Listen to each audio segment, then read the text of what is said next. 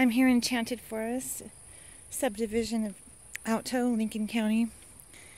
We're out petitioning the neighbors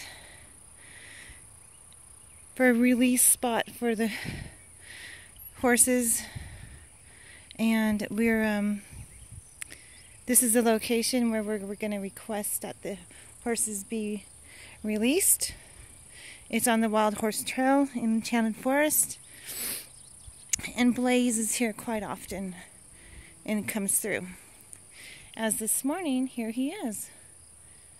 I just came up here, met with my friends that we're going to go out and petition, and was looking at the spot, and here he is.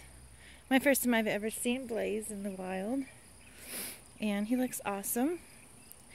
He's got little birds around him. He's doing good. He's just waiting for his family. So I'm going to step back and let him come through, because I don't like when we try to overly love on the wild horses. It's not, oh, I'm so brave I can get, close and touch them type thing.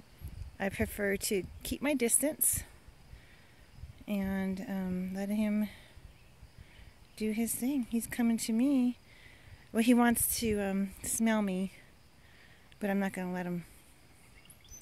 He does know. I've sent hey dude, doing everything I can in my power to help reunite the family here. And that's my duty to this herd that I've been a part of since I moved to New Mexico, Alto, in 1997.